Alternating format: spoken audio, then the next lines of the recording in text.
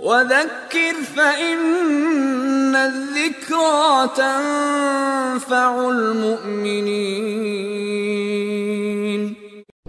And the thing that really bothered me is not what non-Muslims are saying. We're very used to that. Allah subhanahu wa ta'ala did say in the Qur'an, وَلَا تَسْمَعُنَّ مِنَ الَّذِينَ أُوتُوا الْكِتَابَ وَالَّذِينَ أَشْرَكُوا مِنْهُمْ أَذًى كَثِيرًا.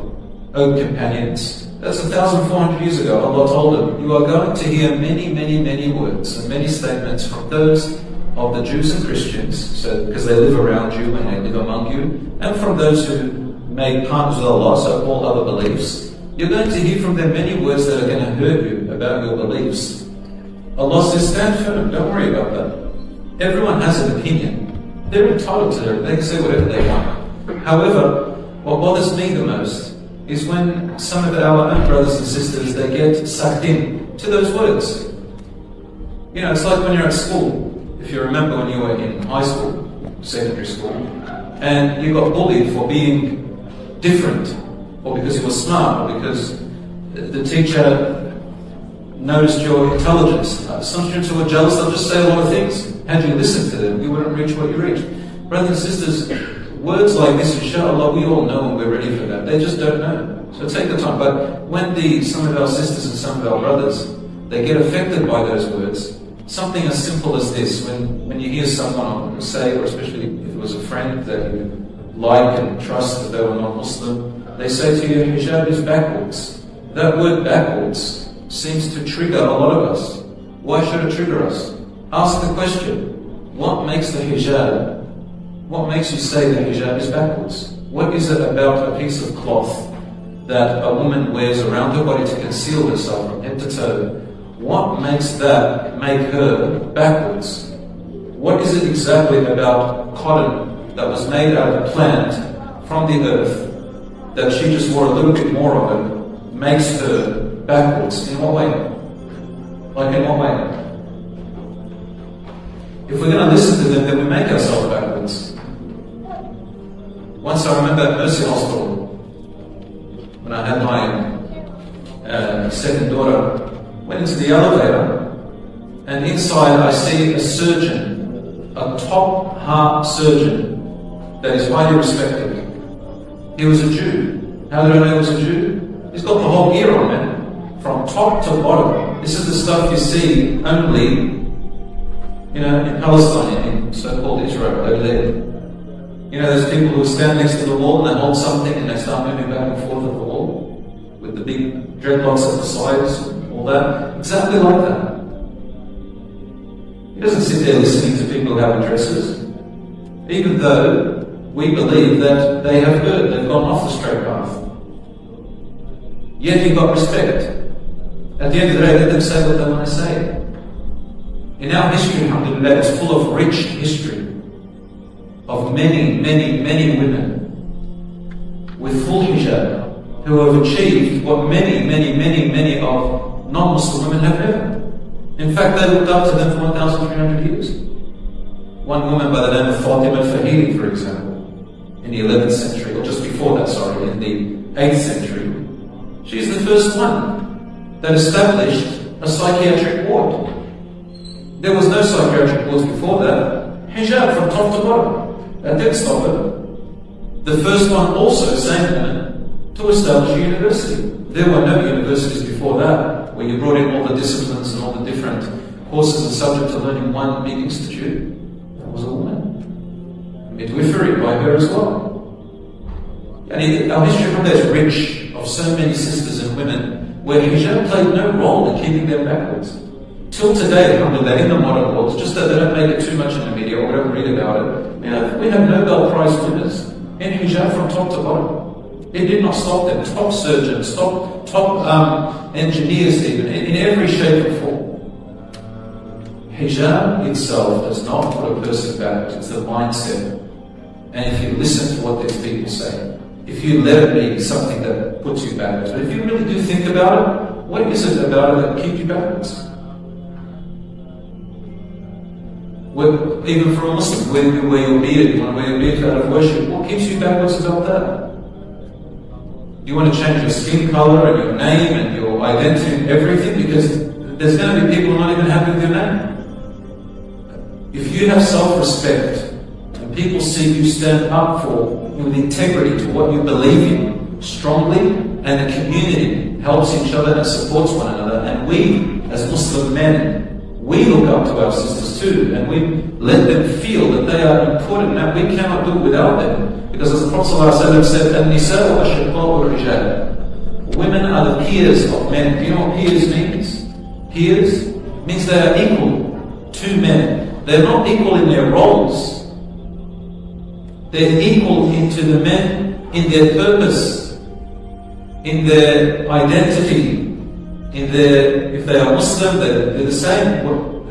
Our sisters are our peers. We complement each other. They have strengths and weaknesses, and we have strengths and weaknesses. We complement each other like a jigsaw. That's what the Prophet ﷺ said. "An-nisā'u ashiqā'u ar-rijāl." And he said amongst his last words before he died, sallallahu alayhi wa sallam, "Usikum bin-nisā'i khayran." I bequest you, O men, to treat your women with goodness. And I speak to my sisters as well, that you do not need the Western influence, this liberalist, modernist, so-called progressive, secularist ideologies today. These are all just names they make up.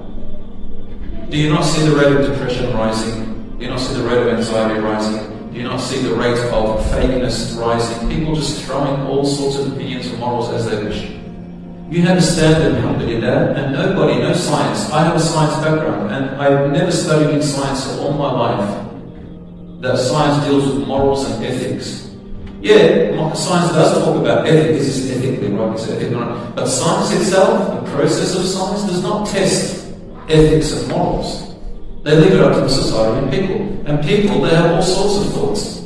This is right, this is wrong. I remember 10 years back, the beard was only people, if you had a beard, you were called a terrorist, an extremist, or a fundamentalist. Now the beard is in fashion, it looks cool, it looks attractive. Non-Muslim people have more beards than us. Do you see how the wind changes all of a sudden? Are we going to follow the wind as it takes us? We're going to stand firm. The hijab is only given empowerment to women. Yes, people say a lot of rubbish, but that's up to you. If you want to respect that, respect your faith. I see sisters who don't wear the hijab at all. But then when they talk about the hijab, they talk in its defense with fierceness. Why? Because alhamdulillah, we have our deen and our Islam. We know that this is something that gives us our true identity and empowerment. The Qur'an doesn't say hijab. Anywhere in the Qur'an, you don't look at some people, some Muslims even. Recently, one sister said, what? She wrote to me saying, I have a friend who something's gone wrong. She's taken off her hijab, and she says, there's no way in the Qur'an that says you've got to wear hijab. And this is a sign of the lack of understanding of Qur'an. What is it? The Qur'an does not say hijab because the garment, the covering that our sisters wear, is not called hijab. It was never called hijab. In the time of the Prophet ﷺ, it wasn't called hijab. It was just called a clothing, a woman's clothing. It was called a sitr. A sitr means a screen. And all people, all women, always wore lots of clothing. The only difference is that when the Qur'an came down, the Qur'an said to the women, said to the Prophet ﷺ to tell the women and for us to remind our sisters and to explain to them that Allah has said. So Allah said to the Prophet ﷺ, tell the believing women and tell your wives and the believing women. Tell your wives and your daughters and the believing women. So you also got to start with family first. To draw their garments, their outer garments, their jalabib, and there's a word khimar, over the opening around their necks. That's called a jayb. A jayb is when you wear something, a v-neck or any kind of whatever, that there is called a jayb, it's like a pocket. He said to them, just draw yours and cover your entire necks in front, because the women weren't doing that. Not Muslim women, all women. So it's a clothing.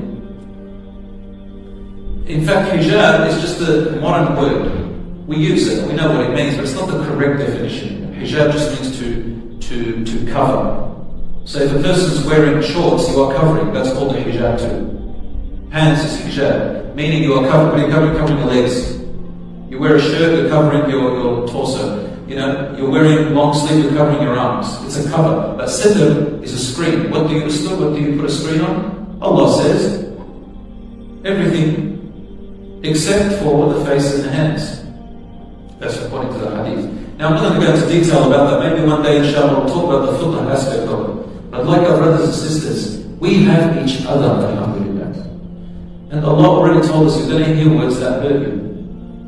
And just always remember, there have been people who wanted to kill Islam, kill the Muslims, break it, find anything wrong with it, and then later on, they themselves convert to Islam. Use them as your inspiration. Many of our sisters, we've got many celebrities, many singers, who now converted or now wear the hijab. I remember one brother over here told me about it. She's an Indian actress, very famous, very beautiful, very all that stuff that people talk about, her attractiveness and whatever. And in the end, she's a Muslim, and then she put on the hijab. And the interviewer asked her, "Why did you do it? What made you do it now?" She said, "I watched a funeral, and I didn't want the first day that I wear my hijab is the day when they're washing me to bury me, because when you wash women in the janazah, burial, for the funeral, we cover their head." And she said, "Wow, I don't want that first day to cover my head is the day when I have to go into my grave. And I'm going to do it beforehand." Hijab is an act of worship, divine, from Allah, not from men. We did not say to women, cover up. This is not a man's thing. In fact, I can argue there are all sorts of feminists. Feminism has many different streams. It's not one type of feminism.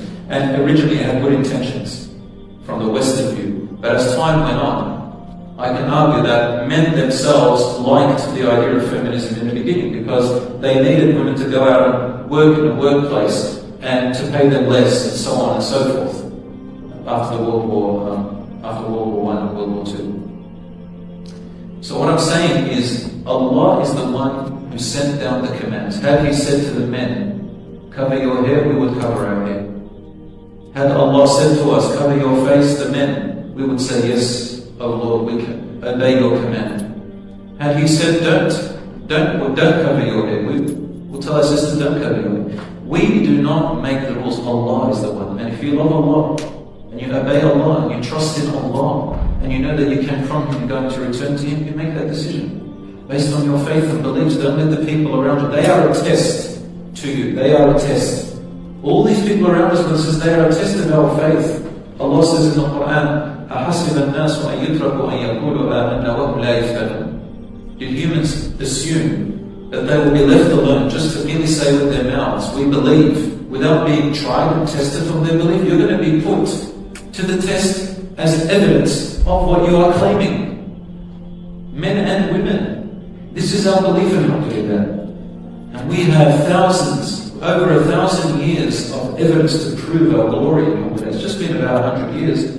And we are the only religion, Alhamdulillah, in the world who in such a large number still adhere strongly to the traditions, to the original teachings of our religion. Have you thought about that? And why is it backward? What do they want from us? Why pick on our women? We see lots of women being persecuted around the world. Talk about them. Now that the issue of the hijab came up, or they should have a choice, this is a Western ideology. This is called bullying, manipulation. Let them say what they want to say. We're not following Iran. We're not following Iraq. We're not following Saudi. We're not following anybody. We are following Qur'an and Sunnah. We don't have a country that we follow. We don't have a people that we follow. We follow Allah and His Messenger. And that's till the end of time. We are unique. Impeccable, our religion is, alhamdulillah. Look at us. There is nobody that adheres to it as much as the Muslims. And I think this is what they envy you for. All out of ignorance. Do you know of a place in the world where millions of people, men and women, Every single minute. Listen carefully. Every single minute. Not hour, minute. Except for the 5 daily prayers. Night and day. For 1,300 years, with a few gaps here and there, in Mecca, in the Haram, the sanctuary, Kaaba, around the Kaaba, there are 2 hills called Safa and Marwa. People continue to walk between them exactly 7 times. Why?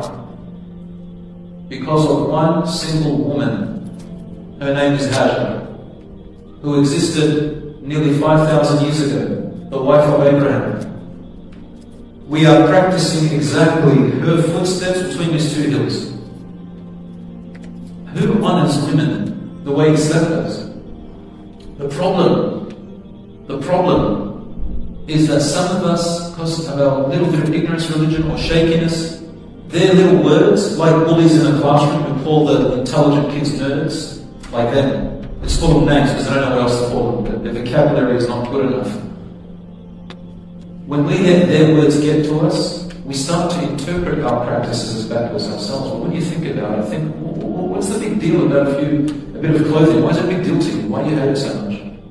Why can't a woman still speak and be intelligent, educated, and come into be an influence, do great things while she still wears her hijab? What's the problem with that? What is the problem with that? This is the question. What is the problem? Nothing. So my brothers and sisters, stick to it. Life is short. And Allah says many things in the Qur'an.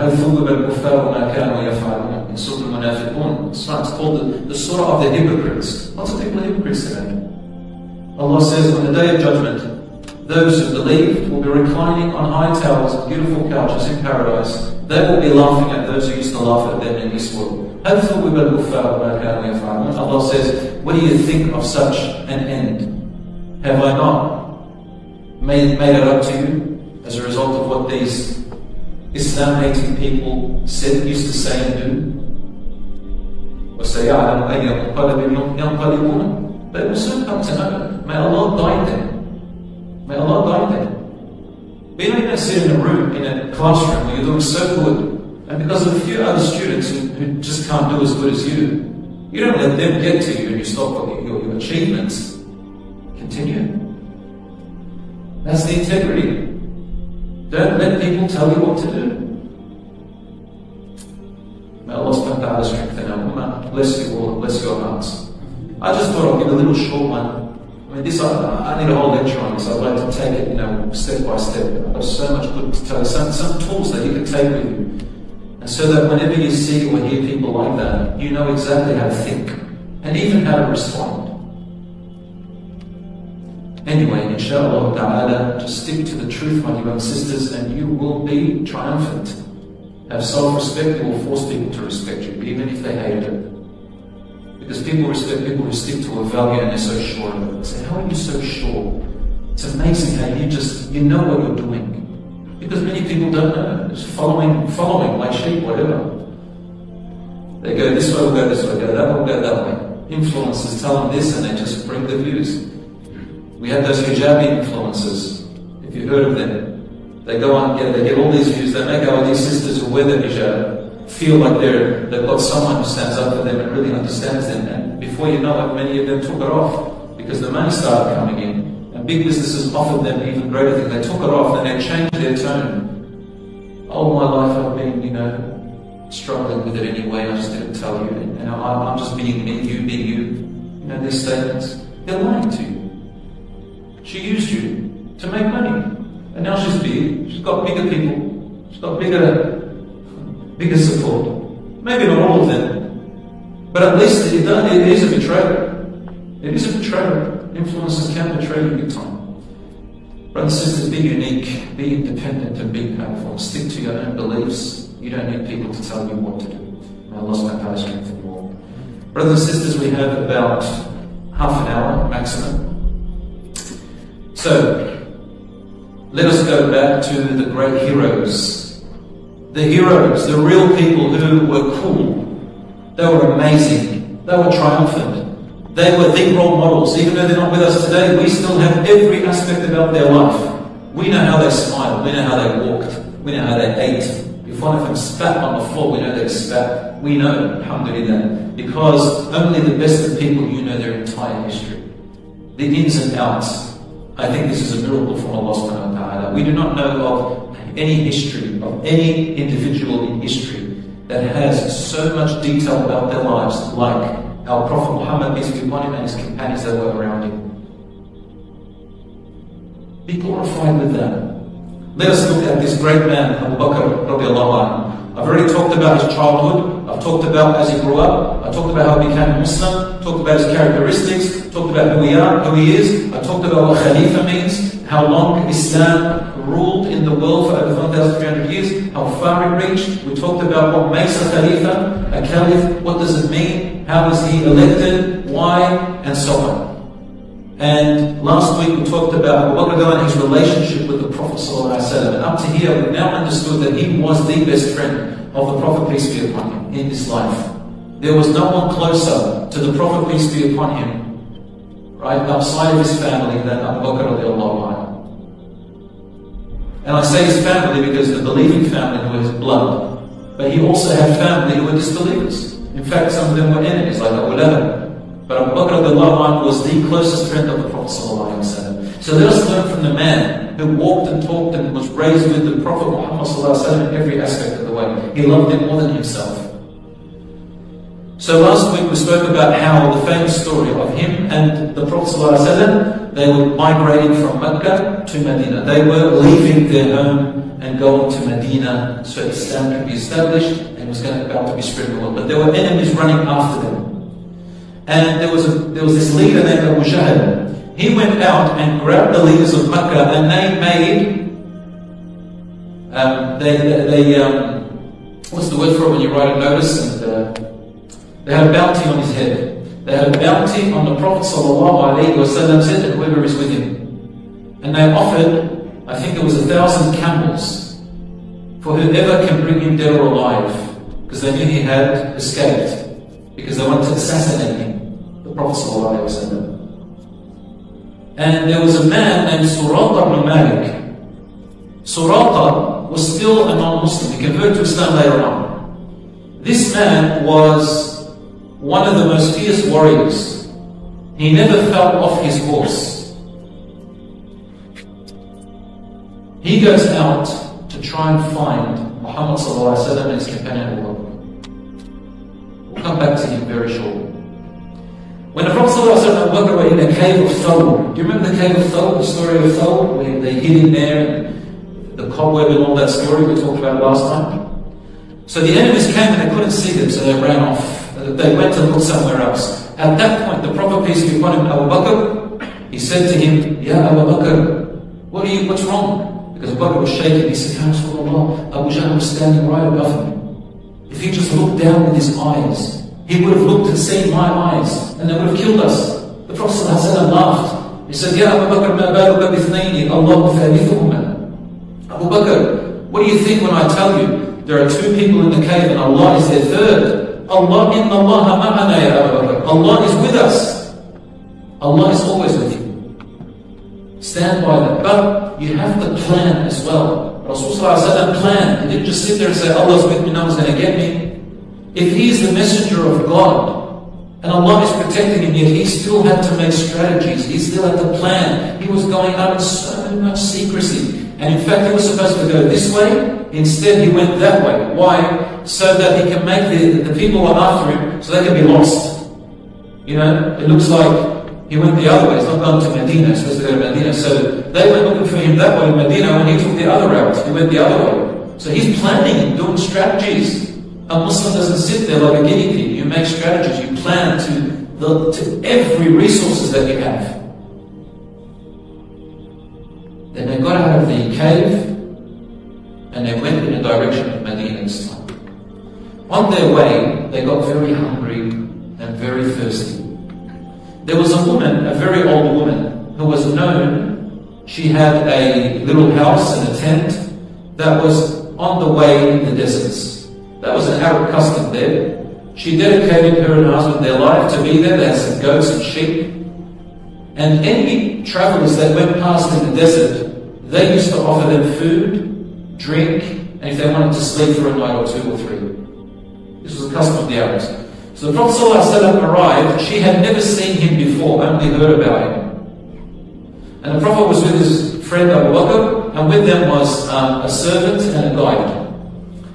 This woman, her name was Ma'bad, very old woman, Ma'bad. Her husband was away with his goats, and the Prophet ﷺ and Abu Bakr, they knew who she was, and they heard about her. So he said to her, Ya Ma'bad, O Ma'bad, do you have some food for us? And she said, come, yes, I got some food, but only a little bit. When they went, they found that she only had a little bit, not even enough for herself and her husband. So the Prophet saw a little sheep at the end of her house, and he said, what about that sheep over there? Has it got any ewe? It's a ewe, it's a female sheep. Does it have any milk in it? She said, it's old, it no longer produces any milk. He said, bring it to me. He brought it, and he did an act of miracle. Allah subhanahu wa ta'ala, obviously, he's the one who gave the miracle. So he wiped over the back and underneath, and he says a few words, and subhanAllah, it filled up with milk. So they filled the whole bucket and they drank all of them, and then he filled another bucket up and kept it for her. And when her husband returned, he said, where did you get the milk from? And she said, who came? And then she gave what we have today, the most clearest description of what the Prophet peace be upon him looked like.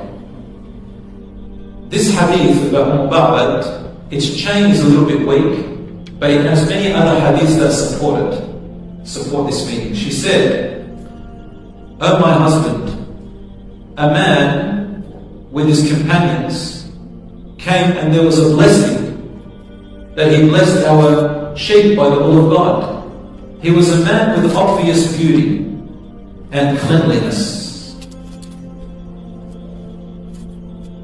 Zahir al-wada'. He was traveling in the desert, but he didn't look dirty. Rasulullah, no matter where he traveled, he always looked clean. She said he was a man with obvious beauty and cleanliness. So I just translated her words. A glowing face. His facial expressions were always glowing when you looked at him. And a naturally good appearance in mind and character, with no bulging stomach disgracing him. It's not meant to disgrace anyone here, brothers. So no bulging stomach disgracing him, meaning he wasn't a big eater and stuff. Or a small head belittling him. These are her words. Is obviously and openly handsome. As soon as you look at him, anyone looks at him and says, what a handsome man. And she said, and wholly beautiful. Anywhere you looked at him, it was beautiful to look at. His eyes are wide eyes, and very white and black. The iris of his eye was very black, and the white around it was very white. No blemishes, no veins, nothing. Very, very clear, as if you drew, as if you coloured them with paint, with white paint and black. And the eyelashes were long, whose voice is devoid of hoarseness. So no, it's not raspy, it's not scratchy, but clear and pleasant to the ear. His neck was long, he had a long neck, strong long neck, and his beard was full. The white part of whose eyes is extremely white, and the black part of whose eyes is extremely black, as if his eyelids have kuhn, naturally, eyeliner. You know the eyeliner? So he had natural eyeliner around his eyes. He didn't put it on, it was natural, he was born that way. Who is dignified when silent and is gorgeous when speaking, who is the most beautiful and striking man from far, and the best and most beautiful from close. Whose speech is sweet, clear, and decisive. When he spoke in order and he was organized. His speech was neither vaguely short nor boringly and pointlessly long, whose words flowed forth like a perfect string of pearls, as I said before, order and organized. Of medium height. His height is neither short in a way that makes a person dismiss him, nor too tall that makes a person intimidated. Who is a branch between two branches, meaning he sticks out. So if you have 3 branches, and the one in between looks so if you've got three people walking, he stands out, in other words. He is the most radiant of the three and the most well-respected, whose companions surround him. When he speaks, they listen attentively to his speech, and when he commands, they go to him and they listen to him and they fulfill his command without any hesitation. Who is well served and attended, who is neither a scowler, La abis. Scowler is someone who has a frown between his eyebrows. Have you seen these types of people? They've always got a frown. Yeah, it's always like they've got a chip on their shoulder. Every time I look at someone, you think they're looking into your soul, they want to kill you. He has a chip. It wasn't like that.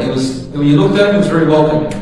Nor a prattler. A prattler, when I'm meaning a blabbermouth. He wasn't a blabbermouth, a chatterbox. He didn't talk too much. These are her words of the Prophet ﷺ, among many other beautiful descriptions. So they left. On their way, do you remember that man Suraqah ibn Malik? The man, great warrior, never fell off his horse. Now that guy, yeah, he was a great horse rider, he was really good at war and everything, but he couldn't read and write, he wasn't really educated, and he was very simple in his mind. So he's galloping towards, he sees Muhammad ﷺ and he sees Abu Bakr and his friends. He was very good at deserts, you can follow footsteps. When he found them, he began to gallop towards them. He says, yes, the camels, the bounty. Abu Bakr ﷺ was standing there next to the Prophet, a fair distance away. He hears the galloping and looks behind him, Abu Bakr.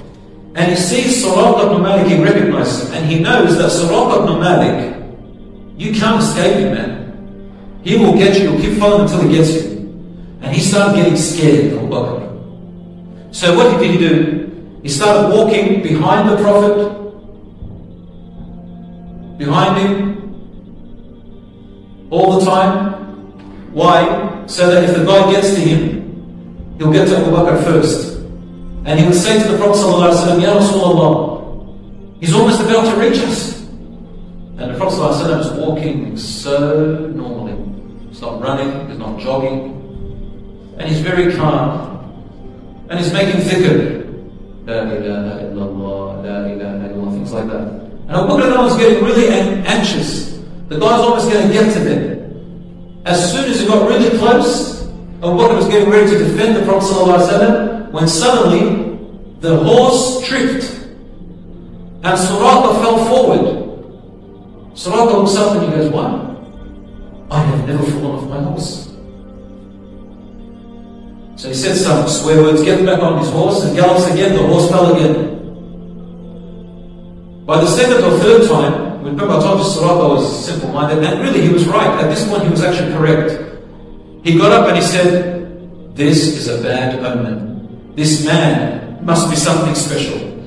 I'm scared. Suraqah became scared. He's got the weapons, he's got the horse, he's the bounty hunter. And he falls off and he looked at it as a bad omen. He rushes to the Prophet ﷺ, sits on his knees and begs him to let him go. Suraqah is begging the Prophet to let him go. So the Prophet looks back at him and he says, Ya Suraqah, as he's smiling. And Abu Bakr is looking with his open mouth thinking, this is amazing, what has just happened here? Rasul ﷺ looks at him and says, Ya Suraqah, we will let you go. But I want to tell you something. O Suraqah, the day, if I could live to the day when I see the bangles of Kisra, Khosrow, the emperor of Persia. In those days, the emperor of Persia was Persia was a superpower. It was a superpower of the world. Nobody could beat Persia. O Suraqah, if I could live to the day when I see the bangles of Khosrow, the emperor of Persia, in your own wrists.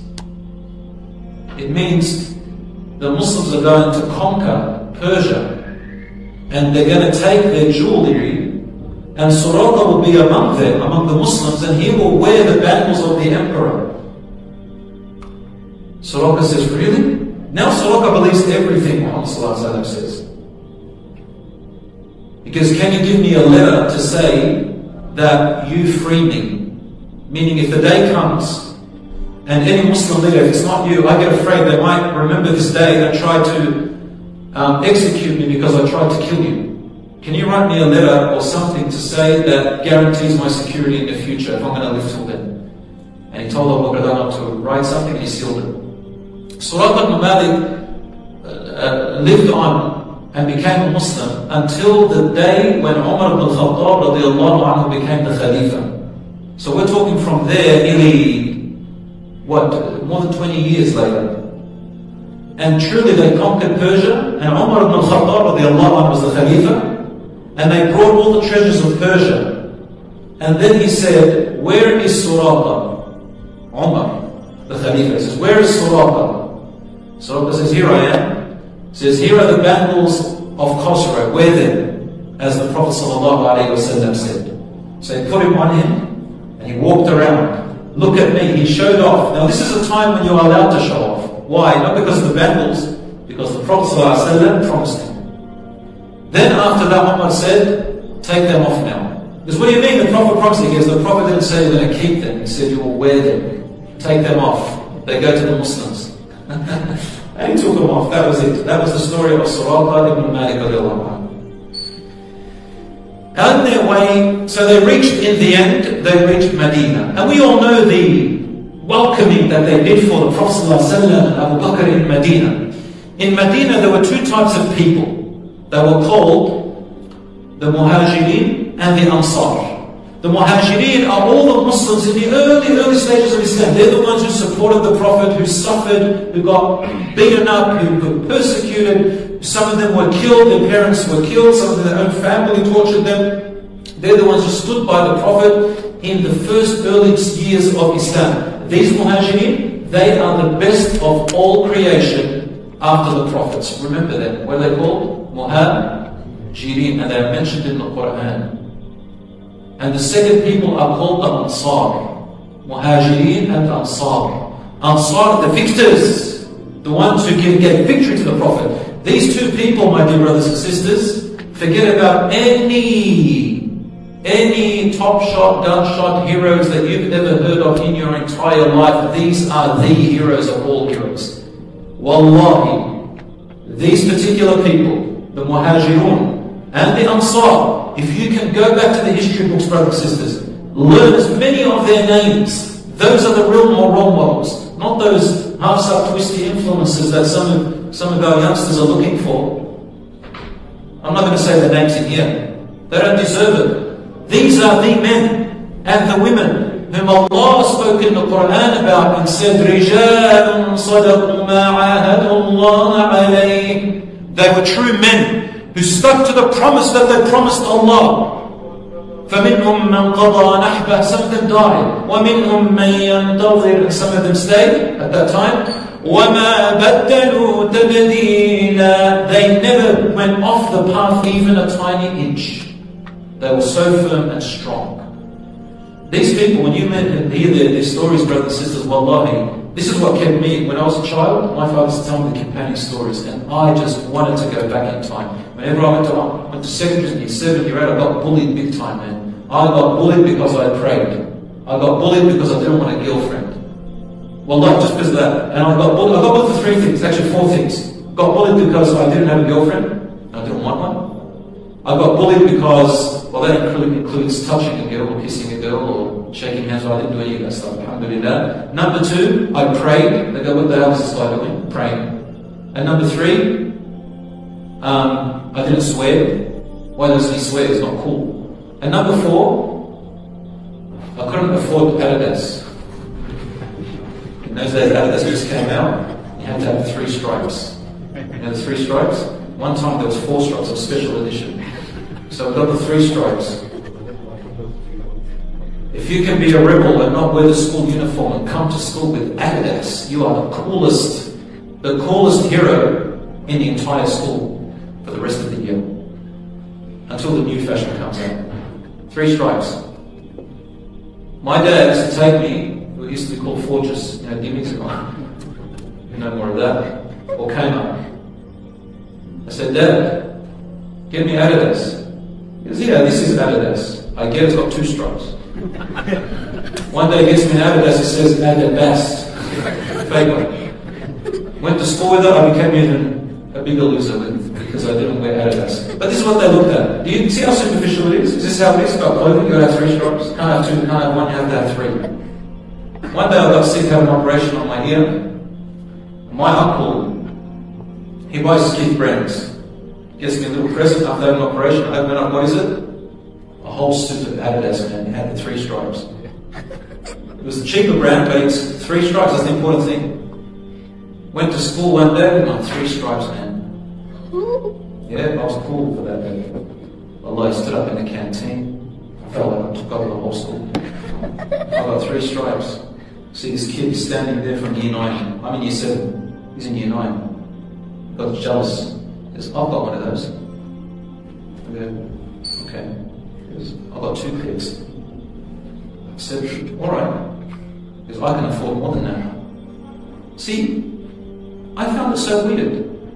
Even till today, this materialism still gets to our heads.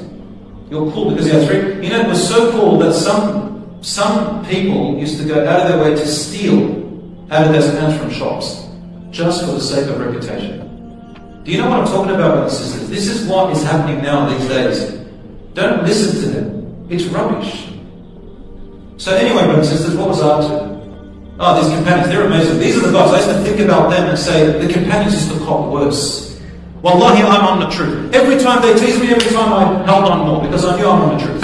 Because Allah told me, the more they tease you for being on the truth, that's a sign that you are on the truth. And I just kept going, man. MashaAllah. I have lots of stories. Got into year 8. I had a brother who was Muslim, became religious, alhamdulillah. One person converted to Islam for 2 weeks and left it. There are lots of these stories, right? By the end of the year, those who bullied me, wallahi, they ended up respecting me.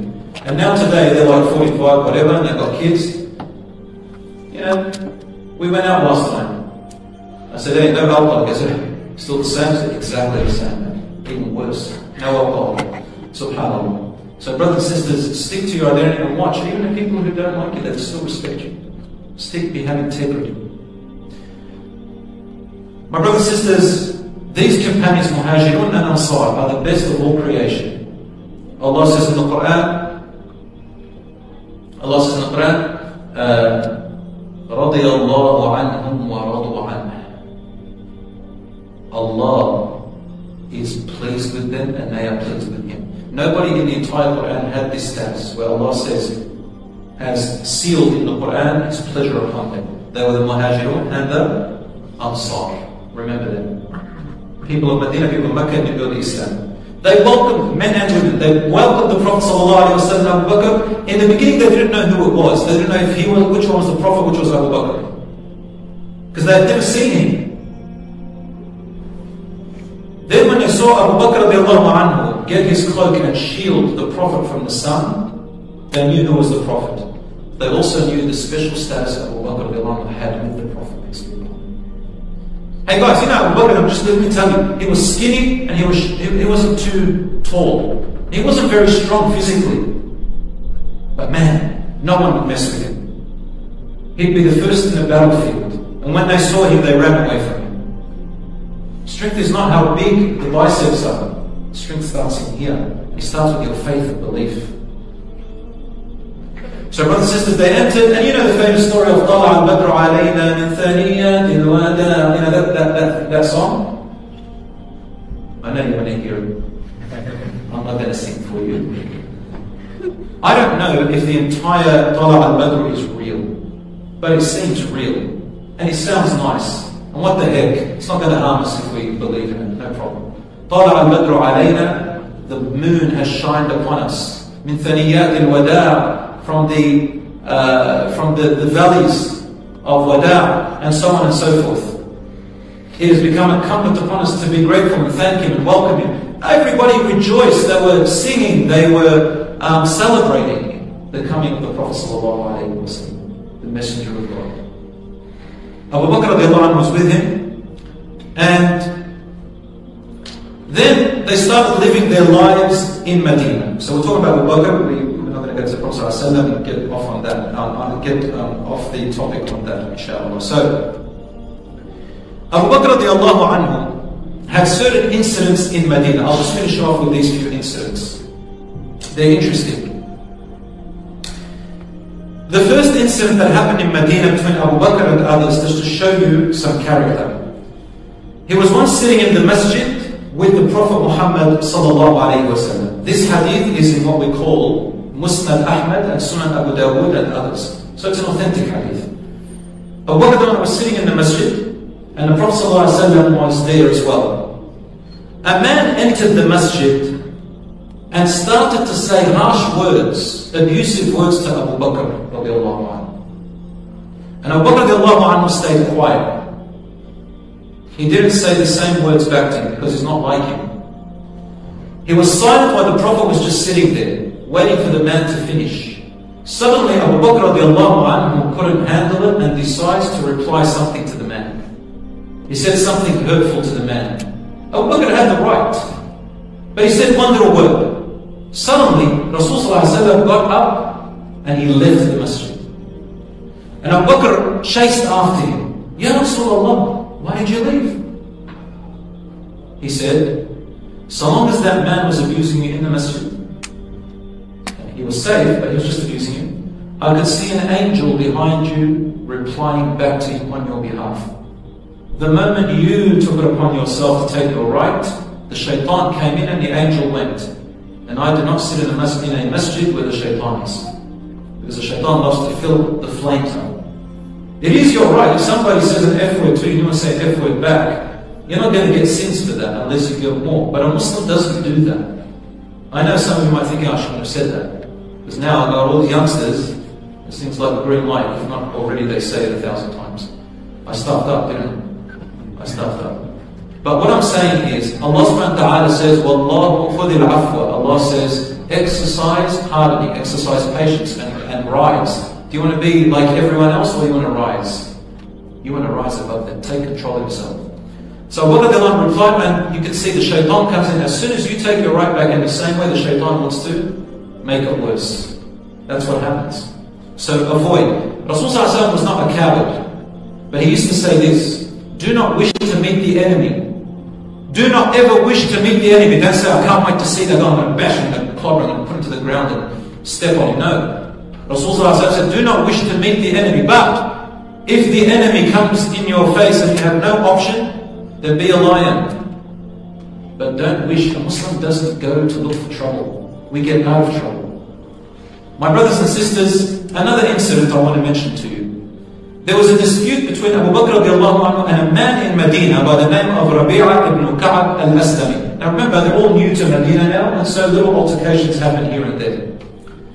The hadith is in Mustadrak al-Hakim, Sahih, by condition of Muslim, for those of you who want sources. They had a dispute over a land that the Prophet ﷺ had given each one of them. The Prophet gave one to this one. It was as a result of a battle which was where the Muslims were victorious. And he gave a land to Abu Bakr and a land to the other guy. So Abu Bakr radiallahu anhu and him, they had a dispute over a palm tree that was right in the middle. He said, no, the Prophet said it's mine. He said, no, the Prophet said it's mine. Now remember, as the Prophet said it, each one feels there's a blessing in that. So Abu Bakr radiallahu anhu says it's mine. And he says, no, it's mine. So Abu Bakr radiallahu anhu said something, not very bad, but just something that was a little bit hurtful. And the other man he went quiet. When Abu Bakr realized what he had said, he grabbed hold of the man and said, please, say the same word back to me. Say the same word back to me. I don't want it on the day of judgment where you hold this against me. Take your right, please. Say it to me. And the man refused to reply back to Abu Bakr and said, I will not say it to you. Especially you, Abu Bakr.